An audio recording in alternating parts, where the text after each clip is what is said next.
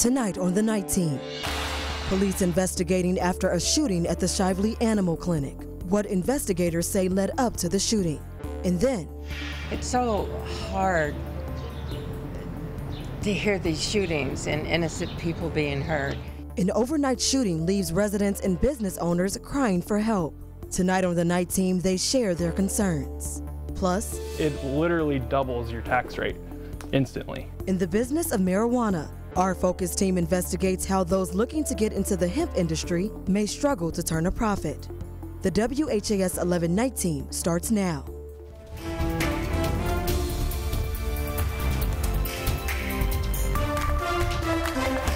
We're following developing news here on The Night Team. Thank you for joining us. I'm Bobby McSwine. A man is dead after a shooting in the Shively Animal Clinic. Shively police say the shooting happened at about 6:30 this evening. When officers arrived, they found a man who had been shot. He was transported to the hospital where he later died. Police say they were originally called on the scene because of what they believed to be a fight. The run was a report of an altercation inside of the building. While en route to the location, the run was upgraded to a shooting. At this time, everyone involved is accounted for, and this is very early on in the investigation, but this time, as I stated, everyone is accounted for, and there's not believed to be any danger to the community. Shively police is still actively investigating and say that others may have been injured during the fight, but that no one else was shot. Well, overnight, just a block away from 4th Street Live in downtown, a separate shooting. Police say one person was killed and several more were injured when a fight broke out at a restaurant there. WHAS 11's Connor Steffen has more on how business owners are now feeling after the most recent acts of gun violence in the city. Sweeping up the pieces after a tragic incident downtown. According to LMPD, 5 people were shot, one of them killed, around 11 Saturday night on 4th Street near West Chestnut Street. That's near the Louisville Palace and just a block from 4th Street Live. The Jefferson County coroner identified the man killed as 22-year-old DeMonte Jaquan Tyreek Marshall. Another one of the victims remains in critical condition. Yeah, it's very sad, very hurt feeling to see your beautiful downtown that we've been working here the last 13, 14 years. Going through this. According to police, a group of people began fighting inside a restaurant before it spilled out onto the street, right in front of Sicilian's Pizza and Pasta.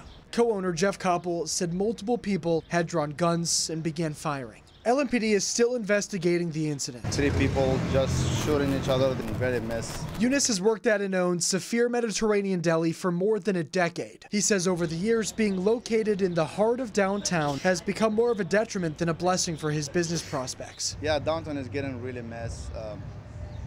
We don't feel safe anymore. To hear these shootings and innocent people being hurt, and they just continue. As for lifelong Louisvillian Suzanne Carrier, her dinner plans were canceled with her family from out of town when she saw Sicilian's closed. Nobody does, and I'm saying this, nobody does enough to make a change.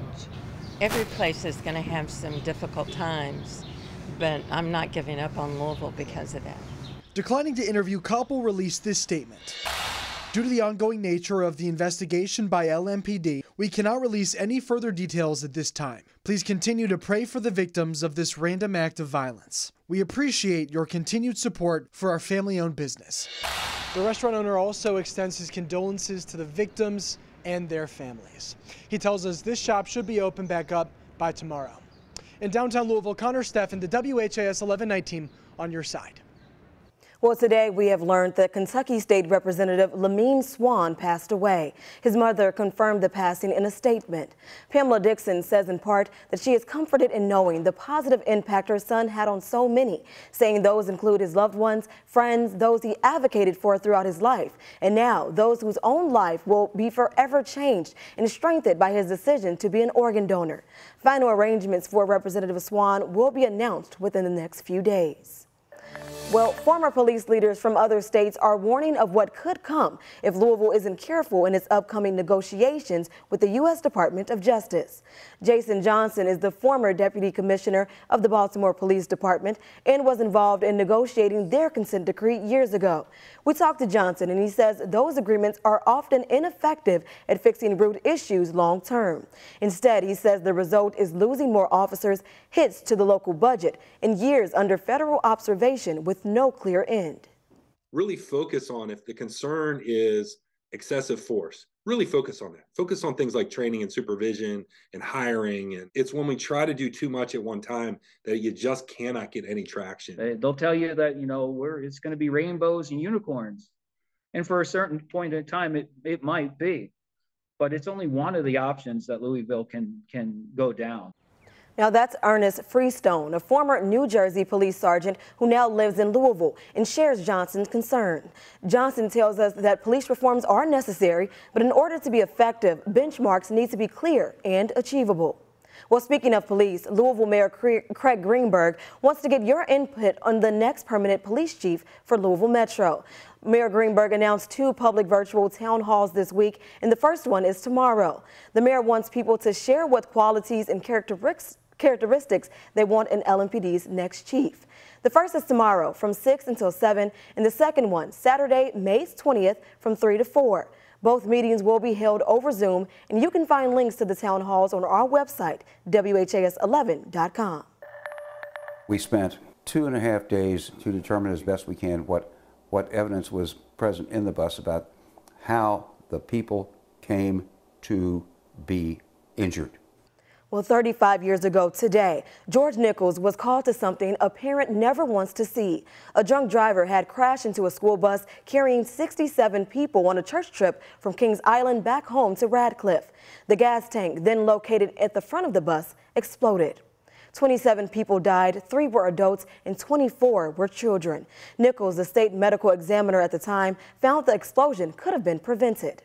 Nichols spent years testifying to lawmakers in D.C. and here in Kentucky, working to make sure that students could one day walk away from a bus crash.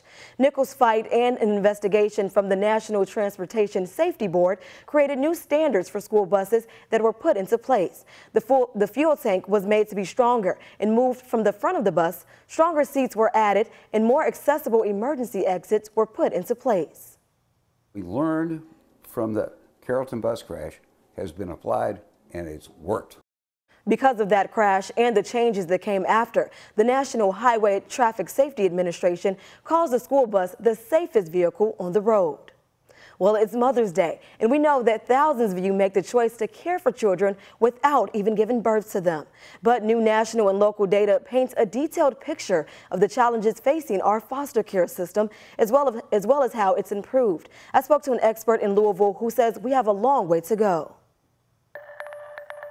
Funny how life is, because I really did not want to do it. But Dino Shaw says fostering was the best decision he could have made. At the young age of 21 years old, he's now 50. I don't do it for anything but to help, but when you hear people talk about how you helped them, it just kind of does something to you. Shaw says fostering has come with its challenges, including mentoring young people who were involved in criminal activity. Gangs, stealing cars, stuff like that. If they can come into my house and I can show them a better way to get them out of all that, that's what I'm shooting for. Most of the time, I'm having some pretty good luck. Shaw says that success comes from compassion and understanding, and new local and national data suggest more resources are needed to change the foster system as a whole. What Terry Brooks, executive director of Kentucky Youth Advocates, says he loves about this report is that it's not just a quick snapshot, but a 15-year look into the foster care system. And though there's room for improvement, he says he's optimistic. The report examines kids aged 14 to 21, or transition-age youth. Brooks says this group faces unique challenges because they're aging out of the system and in need of resources to help them succeed on their own. One positive that stands out, kinship care, where a family member takes custody of children who can no longer be with their parents. We see that as a really positive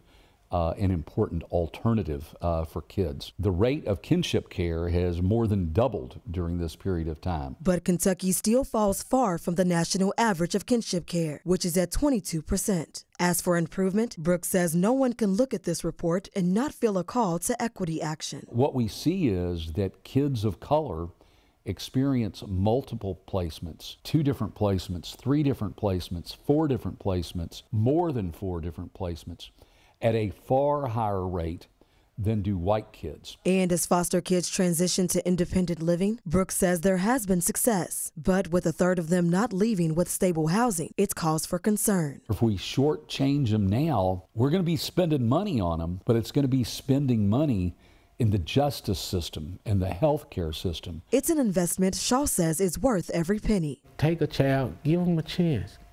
Let them see what family is. Says he's confident the problems within the foster system will be solved in Frankfort in 2024, a budget year.